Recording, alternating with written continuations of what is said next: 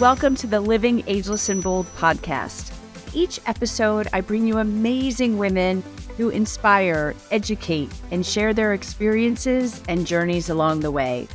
So grab a glass of wine or a cup of coffee, find a cozy spot, and let's relax and have some fun hearing what can be accomplished after 55. Hey, everybody. Today's episode is one that everybody needs to listen to because of this crazy world that we are living in. My guest today is Maria Ross, and she is an empathy expert, an empathy advocate. She has a book about empathy. She has a podcast about empathy. She's done a TEDx talk about it. And I just can't wait to dive in on how we can just become more empathetic in life and this world. So welcome, Maria. Thank you for having me. I'm so excited to be here. Yeah, it is. It's such a crazy world that we live in. And but one of the things about this podcast is, you didn't wake up at 51 and say, "Oh, I'm going to change the world and have everyone have more empathy." So I kind of like to go back because it's all a journey. Our lives are a journey, and to get you to a point where you are an empathy expert and advocate. And how did we get to today?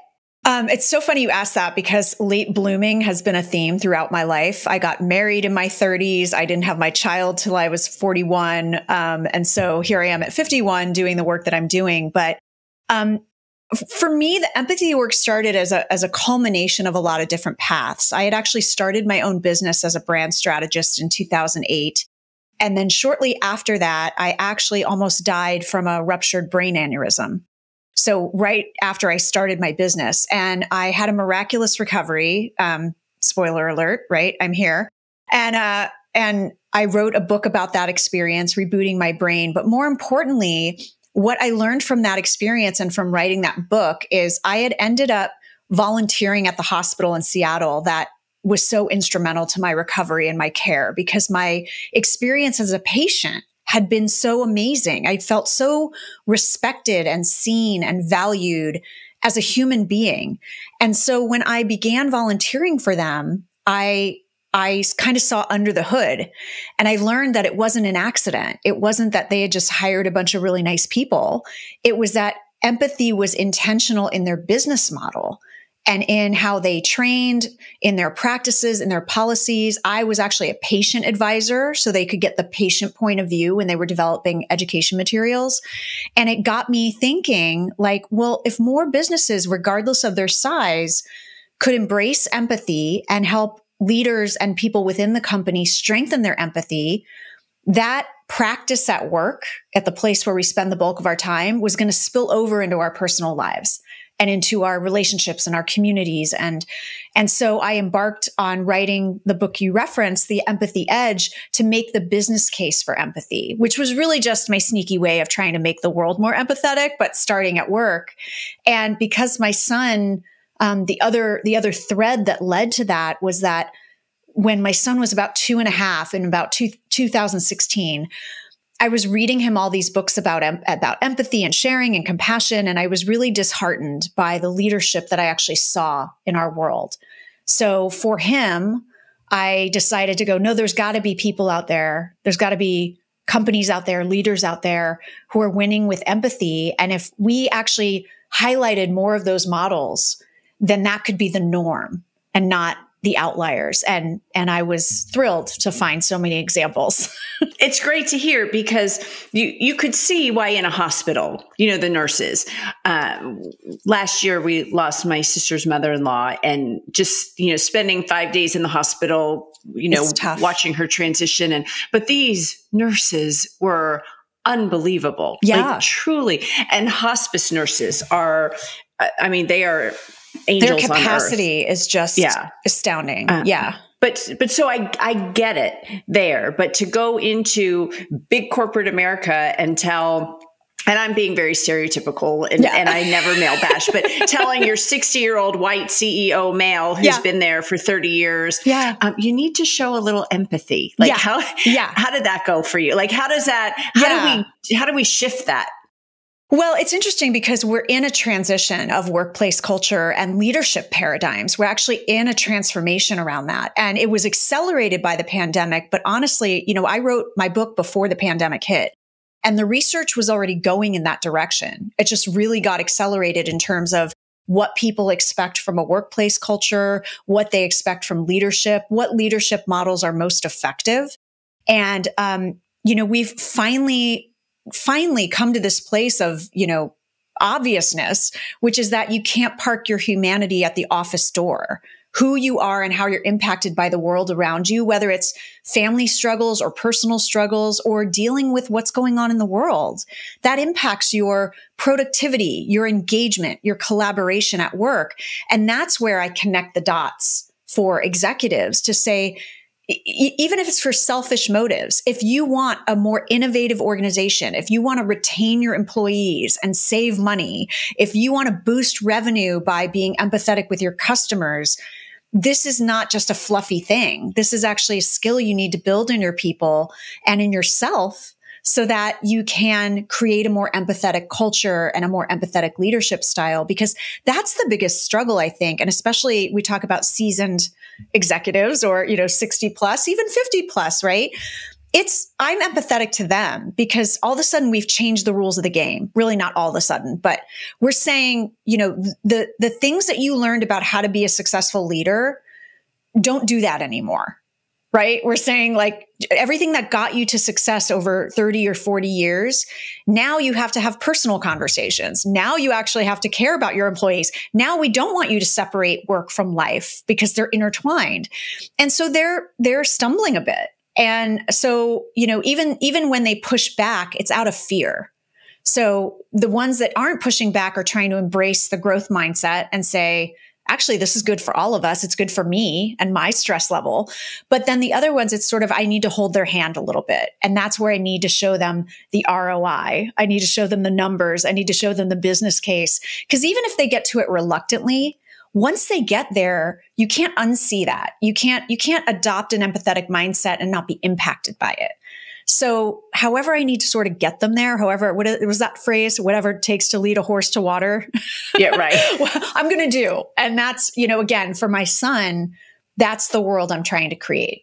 So, and we didn't even talk about this when we first started, but how do you define empathy and comparing empathy and sympathy to two different things? I'm glad you asked that question because there's so many different definitions of empathy, even when I was researching my book, because it's something that's evolved as we've done more work around brain science, as psychology has done more research. Number one, empathy is a trait we're all innately born with as human beings, barring any outlying psychological instances. Just for some people, the muscle atrophies over time. But how I define empathy, especially when I'm talking to workplace professionals, is that empathy is the ability to see, hear, understand, and where appropriate, feel another person's perspective. So I look at it as a method of information gathering. I'm going to get curious to find out your point of view so that our conversation and our connection can move forward together. And further, what do I do with that information? Now I have to take an action. And that's compassion. Compassion is actually empathy in action. When we talk about sympathy is more, I kind of see empathy as this ability to be on both sides of the table. And sympathy is more, I'm looking at you across the table. I'm still othering you. And it's usually related with pity. It's usually related with something is happening to you and I'm on the outside looking in, which is appropriate in some cases, right? When we sympathize with someone that has lost a dear loved one, we're not necessarily connecting with it. We might feel empathy within that sympathy because empathy is really, again, being able to see, hear, and understand. So I think that that's really important to understand that difference because otherwise there's so many myths that stop people from being empathetic at work, like thinking that it's this overly emotional thing that I have to sit and cry with my employees on the floor. No, it's just about seeing things from someone else's point of view and not being threatened. I think that's the most important part, not being threatened by that point of view. Well, no, I mean, you obviously are a workplace expert in this, but even in our everyday lives, look at our political culture. I mean, if both sides could just come together. And what you said, the listening part, my husband has taught me that. He is like in business, he listens, and he does so well in his career because he listens and he remembers. Like and that's a key. But just to be able to listen to somebody on the other side and have some empathy of, oh, okay, that's how you feel. We could all learn a lot about it in all aspects of our lives. Yeah. And I love that you brought that up specifically because empathy is also not agreeing with someone. So I don't have to condone and agree with what you think, but I can have a better understanding of how you got there. And especially around political issues.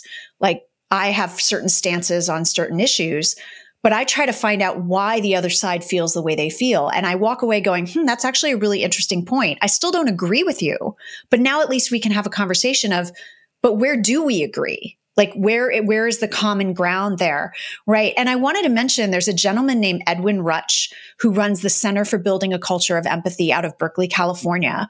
And to your point about politics, he has created this facilitation technique called empathy circles, which is an exercise in active listening. He trains people for free all over the world on this technique. You can go to empathysircles.com. But he ran these listening sessions, these empathy circles at the most divisive political rallies we've had in the US over the last few years. And I'm talking divisive political rallies where he got someone from each side of the spectrum into the tent for a facilitated empathy circle. They did not leave converting each other to their ideology. They did leave hugging each other.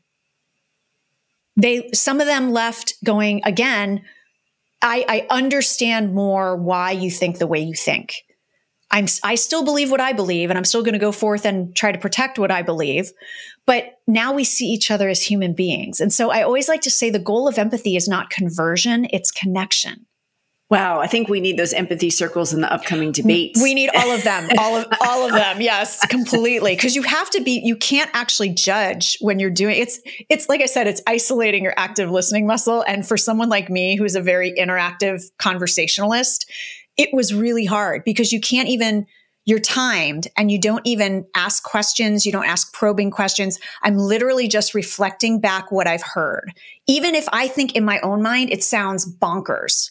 Like I just need to say it in a non-judgmental way and say, okay, so you're saying the sky is purple and aliens are coming out of the sky. And is that what I heard you say?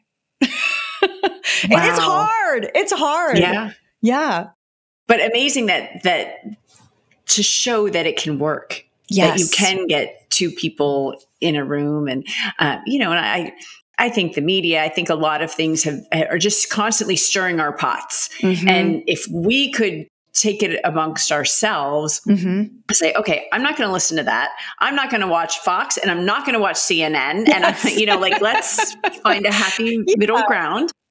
Yeah. So you talked about we're all born with it. Cause I was going to ask you about, can you teach empathy, but you were talking about your son and you're reading books and, kids are so influential. What is it, like 0 to 4? Because a lot of people listening are hitting the grandparent stage. And, what can we do to help these young people who are growing up in this really is an awful world right now that we're living in terms of adversity and things like that.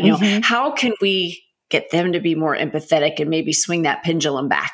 Well, I love that again, because it's that muscle that we're born with. And there's been studies that show how empathy is present in babies, in young children. It's just a default mechanism for them. But society or upbringing or environment, maybe empathy is not rewarded. It's not modeled. It's not celebrated, whatever. It atrophies. And so that's why, just like you said, young children are already so pliable, like keeping them in that mode. The biggest thing you can do is expose them. This is why the book bans scare me so much, because all the book bans do is cut off empathy for young children. So hearing other people's stories, I always like to say, like, binging on Netflix is actually a great empathy exercise. So watch the documentaries, watch the shows, watch the foreign films, get immersed in other people's lives and learn to flex that muscle of pausing, especially when you're reading with children. Ooh, what do you think the character felt there? look at the expression on their face. What do you think they're feeling? Getting them to understand that someone else in front of them is feeling something and it might not be what they're feeling at that moment. And so a lot of work with young children, both in education and in other groups. There's a wonderful initiative out of the UK called Empathy Week, where they go into schools, they broadcast into schools all over the world, and they present people from different backgrounds and cultures, and then provide teachers with discussion prompts and give kids projects and help them make their own film about empathy. So all of these initiatives are afoot, which give me hope. But yeah, for all of us, that have kids or have grandkids, the biggest thing you can do to strengthen that empathy is what I said, read books about different people, read kids age appropriate biographies about different people, ask them questions as you're reading about how the characters are feeling or what they might be thinking. Get them to start flexing that muscle at a really young age. And it's the little things. I had someone on my podcast who talked about, like, if you can just take these little actions with your kids or your grandkids, it makes such a difference. Do you find that, are there any cultures where it's more difficult to do it? Are there, because of the way you're raised, or maybe the attitude towards women, or, how do we change it worldwide? That's a good question. I mean, I'm not an expert in that field, so I can't really comment on that. But I think that's why global efforts such as Empathy Week out of the UK, which has hit so many countries, is so important, because it's not cultural to try to understand someone's point of view. There might be cultural norms around how we express that or how we connect emotionally with someone. I'm married to a man from Scotland, and I'm an Italian. So it's very different how we express emotions, right? So I think the expression of it can look different. But that ability to, look at empathy, and actually, let me take a step back, because there's actually two sides to empathy, and maybe this will help from a cultural perspective. There's cognitive empathy, which is where we use our brain. Like, what might they be thinking and feeling? It's a mental exercise. Emotional empathy or affective empathy is when you're actually connecting with the emotions of that person. And so sometimes you're only using cognitive empathy, and sometimes it can lead to emotional empathy, but it doesn't always have to. So I think that's where people have that, like I said, that vision of, like, empathy means I'm sitting crying next to somebody. And you don't have to be doing the same thing someone's doing to act with compassion. You can just give them space and be a good listener. You can give them a hug. You can communicate a hard business decision, for example, in a way where you're taking into account their point of view and how they might be feeling.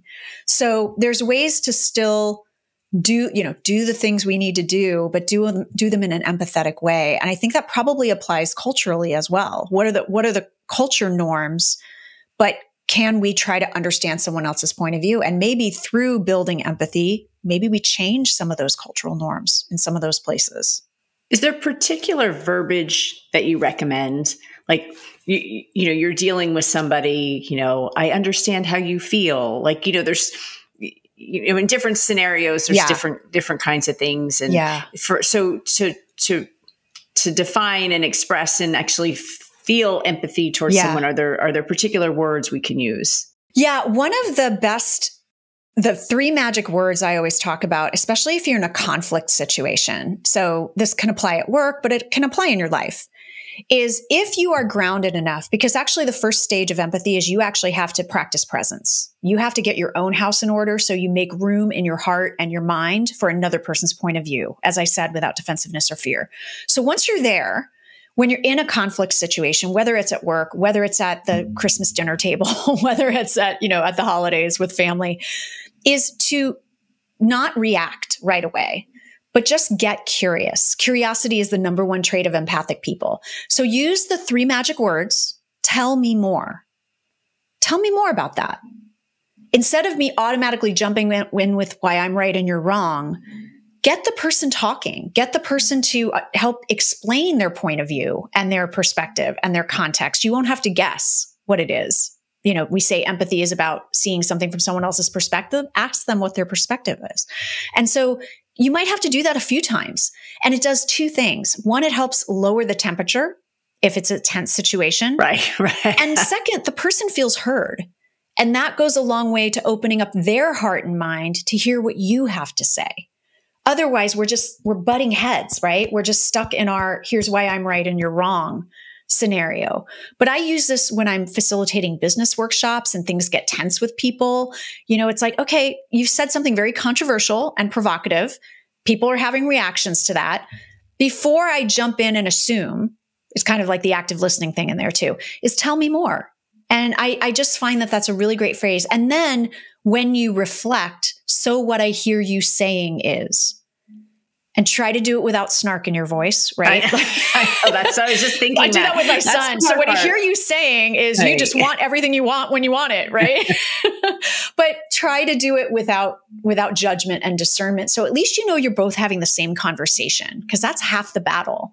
Is I'm making assumptions about what you're saying and what you're saying says about you before I've actually really clarified that is indeed what you're saying. Gosh, and this goes across all aspects of our lives. Yeah. We're talking about career, but you're talking a fight with your best friend, your spouse, your kids, your parents, your spouse. Yeah. I just want to mention, I'm not great at it either. Like, I'm constantly strengthening that muscle, and that's why it's a practice. So it's not something that, just like going to the gym, we don't just go to the gym for a couple of days and then we're fit for the rest of our lives. So think of empathy as a practice. That's something that you have to constantly be intentional about. Right. And it evolves and it's different with every person. So I think that's why I think that listening, like I said, and my husband is just so good at that. And that's amazing. Watch him, I'm like, gosh, how do you do that? How do you know that? How do you know that? Oh, he is. No, he really is. And like I said, he's really used it to his advantage in business. Yeah. Because he'll get to the personal side. They don't even talk business, and he'll get a deal because of the. Is he in empathy. sales? Yeah. Well, he owns a construction company. Okay, because so yes, I was going to tell you about a study that showed that the most successful salespeople are high in both empathy and ambition. It's actually a huge success marker for someone who's in sales, is the ability to be empathetic and have a conversation with people rather than be talking at them.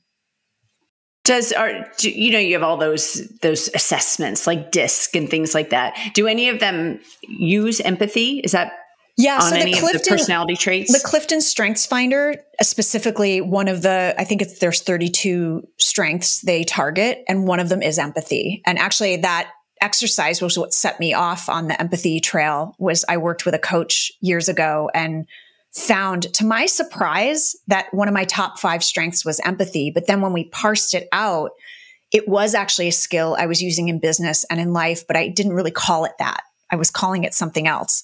So that one is specifically, and it shows you the shadow side of that too, which, sometimes if you're too empathic and you don't set boundaries, you can burn out. You can end up caving into, becoming a people pleaser. Taking advantage of you too. Totally. But that's not empathy. That's something else. So that's the other thing I get is like, I don't want to be empathetic as a leader because I don't want people to walk all over me. Well, if you're truly practicing empathy and you have your foundation secure, which is actually the topic of my next book coming out in September, is how to build those 5 pillars of being a successful and effective empathetic leader. Okay. Can you quickly tell us 5 or give us one and go a little deep on it? I'm happy to. It's coming out in September. It's called The Empathy Dilemma, which is the thing people struggle with when they're trying to be empathetic. So, the 5 pillars are self-awareness, self-care, clarity, decisiveness, and joy. And whether that's building joy into your life or building joy into your team as a leader, those 5 pillars are really the common threads across every successful empathetic leader that I've interviewed through my book research, through my podcast over the last 4 or 5 years. There's really those commonalities keep coming out about why they're able to be empathetic and high performing at the same time. So I'm curious, how does self-care tie into empathy? Because as I was saying earlier, if you don't have your own house in order, you're on shaky ground. So you are too busy in self-preservation mode and in protective mode to be able to see what another person is feeling or thinking, or to be proactive about what might they be thinking and feeling, to be able to take on another person's point of view without defensiveness or fear. So if you are not taking care of yourself, you have no space in your brain and in your heart to extend that empathy to somebody else. And that's where burnout happens. And so people claim, oh, I'm burning out because I'm empathetic. No, you're burning out because one of these pillars is a little shaky. What did you see any big transitions or differences during COVID? Like, because we were, we had our little bubble and then, we had our Zoom and that was kind of it. Did you think people became more empathetic because of what was happening in the world, that they became more aware of it? Or what a great question, because I've actually thought a little bit about this. On the one hand, we did become more empathetic because the lines between, as an example, work and life blurred. So now bosses were seeing how, working, moms that work outside the home were juggling children and their work, right? People were literally in your home through Zoom. They were seeing, your guest room, your kids, your dog, the chaos, all the things. And we started to humanize each other a little bit more, especially in the workplace. That said, I also think that there's this other side that I haven't explored too much, but it's more anecdotal of, a lot of people forgot how to people during the pandemic, during lockdown. And so they became very insular. They became very like, who's in my bubble and my tribe, and like forgetting how to read people and how to take those cues and sort of take that pause. And especially, I know that I've talked to some educators, they did see that social development hindered in young children because they weren't playing with each other and they weren't learning those lessons on the playground of, hey, when you say something mean to someone, that hurts their feelings, and how might they feel about that? And that's where the things you do at home become even more important. So I think it's a mixed bag, but I think what I am seeing is that, and I'm writing about this in the new book, what we're seeing in the workplace and maybe the world to a larger extent is this snap back to the status quo. People with the mindset of like, oh, everybody had their fun being treated like human beings. Now let's get back to work, as an example. And that's based on fear. That's based on like, I don't know how to lead with this new paradigm. So I'm going to go back to what I know.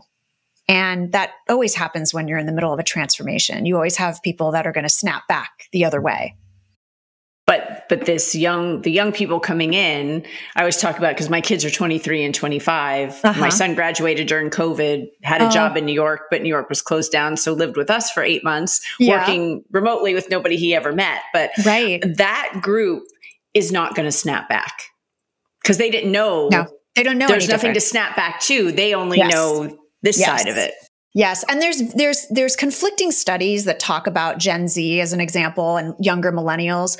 There's many studies that talk about the fact that they're one of the most empathetic generations we've seen, just because of their access to information and their access to understanding people in different cultures and different places. However, there's also studies that show that they've become less empathetic over time. There's a famous study out of the University of Michigan where they tracked students for years. And they found that they saw a very precipitous dip right around the time screens started to become popular for kids. But I hesitate to blame everything on that. But that study is one that people cite a lot of like, oh, we're losing empathy in our culture.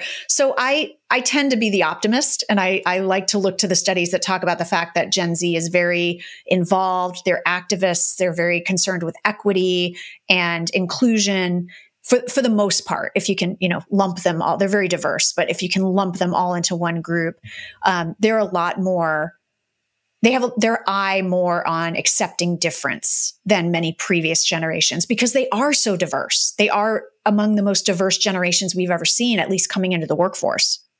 And they have access. Yeah. Anything. And I know you talk about that. I get so upset when people talk about the kids in the screens. I'm like, okay, well, but my kids, like my daughter's best friend, they hadn't lived by each other since they were 4. Right. And as they got older, they FaceTime every day. So it's a different. It's beautiful. Yeah. It's beautiful. Yeah. It's where we would talk on the phone. I think it's almost better when you can see somebody on a screen and and see their reaction and, read body language. Yeah. And read cues and tone and all of that. Yeah. I'd have to look at my paper because I took something off your website, which I thought was really fascinating, that empathy is number one for new product innovation success. 87% of CEOs agree the company's financial performance is tied to empathy. 92% of team members would be more likely to stay with their company if business leaders empathized with their needs. Mm-hmm. Pretty big numbers. Yeah. These are the things this is where we talk about the ROI of it. And there's even more numbers around customer loyalty and what they expect from brands and companies. I think it's in I can't remember the exact statistic off the top of my head, but it's something like 8 out of 10 or 9 out of 10 customers feel that empathy is the most important element in a successful customer experience. Even if they're calling support and their issue is not actually resolved the way they want it to be resolved, if they feel that the company or the person has empathized with them, they leave with a positive impression of that company. And that's one of the most important things, whether it's you're giving me free stuff because you treated me badly and now you're going to give me a free coupon, that doesn't fly as well. Right. Yeah. So Amazon hanging up on me 3 times in a row because they couldn't solve my problem. They did not get an A for empathy. Well, Maria, this is an absolutely fascinating topic, and one that, I do think being aware of empathy, we can change the world. We can. Getting people to listen. We can. I love what you're doing. And we'll fail. We'll trip and fall. We won't be great at it all the time. It doesn't mean that doesn't mean we stop. In everything we do. Yeah. This is, we're going to have setbacks. We're going to have failures, but being aware of it and cognizant of empathy. For sure. So I end every episode with the same 2 questions. And I know you just got into your 50s, but what is the greatest accomplishment since you've turned 50 or it could be coming up that is happening? So for me, it's actually making this career pivot. So I had been running along with just my brand strategy business for 15 years. And just in this past year, I decided to go all in on what my heart was wanting me to do, which is really talking to leaders and teams about the power of empathy and trying to make the world a better place for my son. I feel really scared and excited about that business pivot, but so far things are going very well. So, but that was a big deal. I'm starting to think about retirement. And so to just go, okay, let me take this successful business model and completely turn it on its head. Right. So, but that's what we do. Good about that. Yeah. Good for you. And then where do you see yourself in 10 years? Oh gosh, hopefully retired. But my son's going to be 18, 19 in 10 years. So hopefully we'll start to get our freedom back again. Yeah. And my husband and I will be able to travel even more. That's really where we want to spend a lot of our time, is traveling. And yeah. It is fun. People get so worried about empty nests, and we're relatively new empty nesters. I'm like, no, it's kind of fun. I know. I miss them, but it's fun. You know what? A sorority sister of mine, she has 3 that are all out of the house now. I think the youngest might be graduating from college, or has graduated. She doesn't call it empty nesting. She calls it bird launching. Oh, that she's not an empty nester. She's a bird launcher. I know she got it from somewhere else, but I was like, I'm stealing it. I like it. It's like roots and wings. Totally. You want them, my husband and I look at each other. We're like, I guess we did our job because nobody's interested in staying here, coming back. Isn't that the sad part? That's when you did your job. We did our job, and they're happy humans. That's humans. all you can ask for, right? And hopefully they're empathetic humans, and yes, they actually are. And you're talking about that generation; they really are, and their friends are. And that's great. That's why I'm very hopeful for what's coming. Yes. In the future. Absolutely. Well, Maria Ross, thank you so much for joining us. This was really great.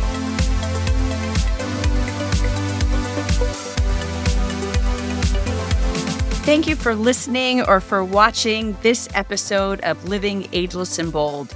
If you haven't already, please make sure you hit subscribe. And if you like the episode, I hope that you will give us a great review. You can also head over to livingagelessandbold.com and sign up for information, inspiration, and exclusive opportunities for us. women over 55. Thanks for listening. And remember, no matter what you do, keep living ageless and bold.